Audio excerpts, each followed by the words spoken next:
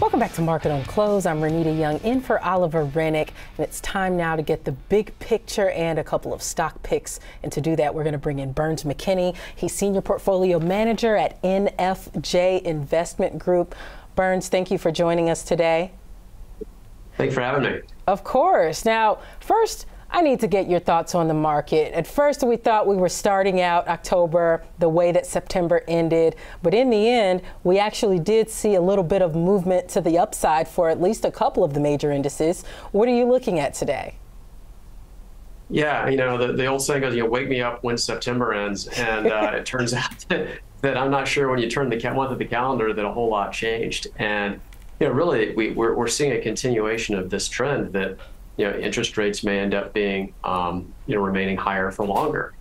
It's sort of in many ways what we've had during September and so far during October is kind of a continuation of what you had in 2022 when the Fed began its interest rate tightening cycle. And at the beginning of this year, the narrative, aside from just the anything driven by AI, it drove a flight to risk. But there's also that narrative shaping up that maybe we might have a soft landing and maybe interest rates might actually end up pulling back. But as it stands, it's looking more and more like the Fed is probably going to, regardless of what they do at their next meeting in November, keep them higher for longer. And that's something it's hitting the overall market. It's specifically hitting a lot of the growth stocks like the tech space.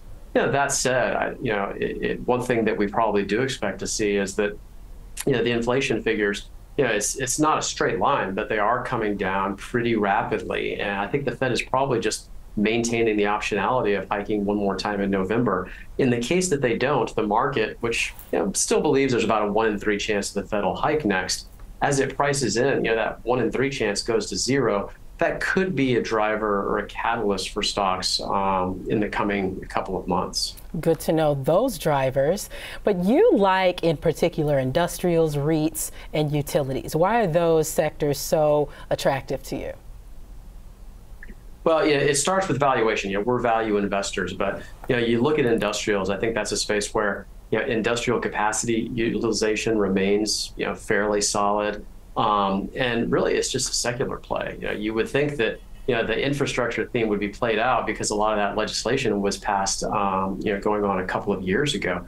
But most of the dollars that are actually going to be spent for that are going to be spent in the next several years. You're looking to see construction spending, double next year, then double again in the couple of years after that. And that's the type of thing that regardless of whether we have a recession or not, it could end up being counter-cyclical. It's something that you have a little bit of visibility regardless between that, as well as the fact that, in an increasingly uncertain world with respect to geopolitics, defense spending should also drive that space. And, valuations still aren't rich in the industrial space.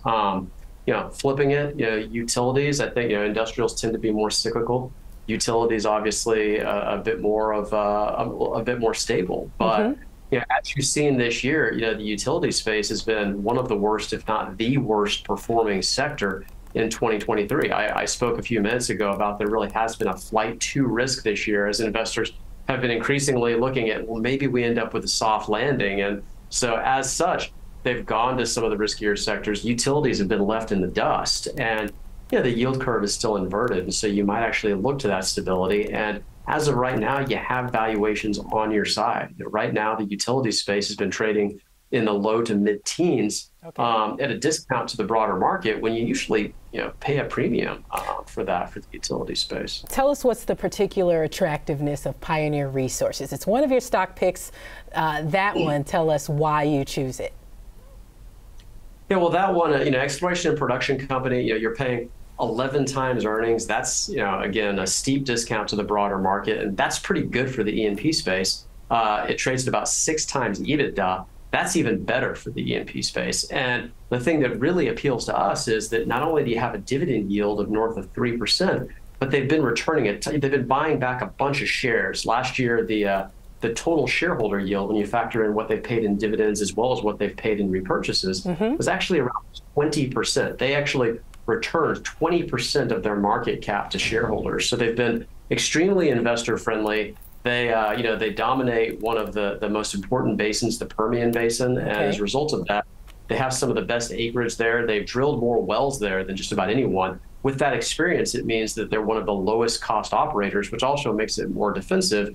And personally speaking, I grew up out in West Texas, and I'm familiar with some of these folks. And you've got some of the smartest people in the oil patch there, and they're getting more efficient. On their latest earnings call, they lowered their CapEx forecasts while raising their production growth forecast. So that's, just really on both sides of the coin, exactly what you want to see in a name like that. I see that is. And we're looking at the end of this. But Burns McKinney, thank you so much for joining us from NFJ Investment Group. We really appreciate you coming here on Market on Close on Schwab Network.